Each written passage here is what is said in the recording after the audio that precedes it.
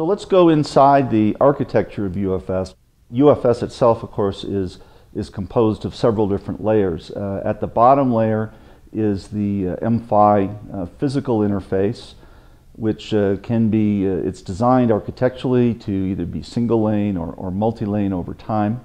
On top of that, at the protocol level, is UniPro, which is a MIPI Alliance standard that provides for reliable communications across the MFI link.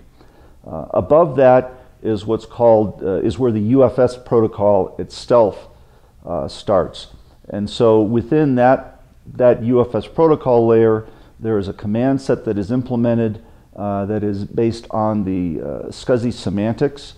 And then above that, you would have drivers hooked into the operating system, or you would have interfaces to flash memory if you're designing a device. There's also a configuration port access that allows you to figure out which devices and hosts are on the net, what their capabilities are, so that the operating system and the UFS device can communicate efficiently. The whole idea behind this is to try and use as many standards that work together as possible to take advantage of the best technology that's being developed for mobile and for large file system multitasking storage, and not reinvent the wheel in every case. So UFS architecturally, it's clear, implements this philosophy in a way that provides the highest performance at the lowest power for embedded mass storage. So if we go into the UFS architecture in the next level of detail, here you can see a complete UFS system consisting of a host and a device with the internal architecture exposed. And so on the left side is a typical structure for a UFS host. This would be an application processor, which is talking then to embedded mass storage, say a phone or a tablet, or a camera that has an operating system already installed in it and a set of apps already preloaded when you first get the device. And so you'll see the lower levels of the protocol and the architecture are really very much the same on both the host and the device side. In fact, much of the very same IP, that is ASIC cores or save machine designs, can be used in both host and device implementation. Where the differences in implementation occur is higher up. On the host side, of course, you're going to have a driver that will talk to an operating system, and that operating system is going to implement a file system and a way for actual applications to run. On a device side, you're going to have a flash memory controller, an interface to the actual mass storage devices.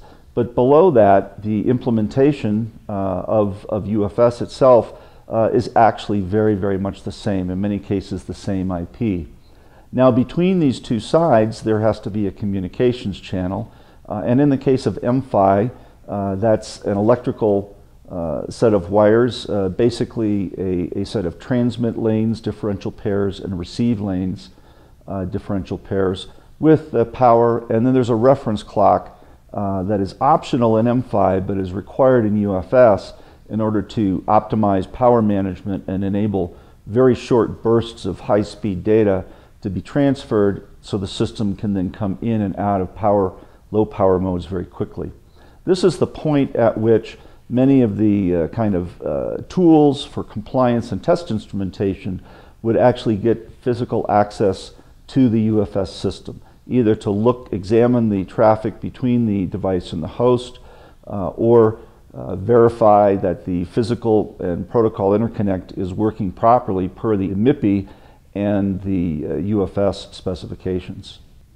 So at the very bottom of the architecture is a physical channel, and this is how the host and the device communicate with each other.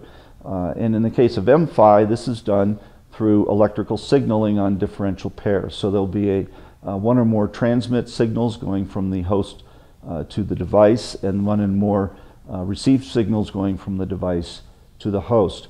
And this is really the main point where test instrumentation and debug and troubleshooting tools will connect to either a host or a device in order to take a look at what the protocol, what the traffic is moving across those links, to determine whether the implementation of MFI and UniPro is correct, and also in order to do pre-compliance and compliance testing for both host and device products. And I'll talk about that compliance testing more in a moment.